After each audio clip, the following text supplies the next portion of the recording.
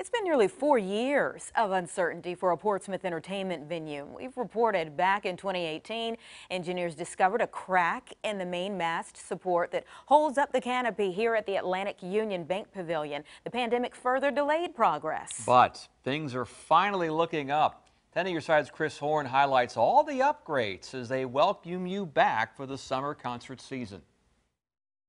The city used those setbacks as an opportunity to redo a lot of what makes the pavilion tick in preparation for this new summer slate of performances. Without it, it really kind of hurt us in terms of tourism. Not having the pavilion here has hurt business.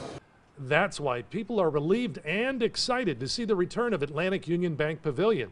3 years ago, it was a structural problem. We had significant repairs to the main mast, if you see over there, that was completely replaced, and the canopy tent as well.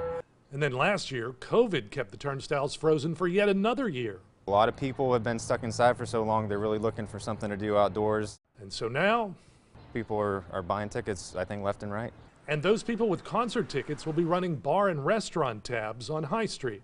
We all miss having shows down here, but it brings a lot of business. Nights when they have shows at the pavilion, downtown's been very busy.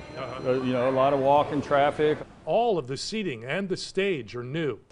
Lighting and landscaping have been upgraded at the 20-year-old venue that seats about 6,500. It's one of my favorite places in Hampton Roads to go for a show. 5 concert dates are confirmed, opening with Black Jacket Symphony. Harry Connick Jr. and Earth, Wind & Fire are also coming to Portsmouth. The Black Jacket Symphony show is set for 2 weeks from tonight, July 1st.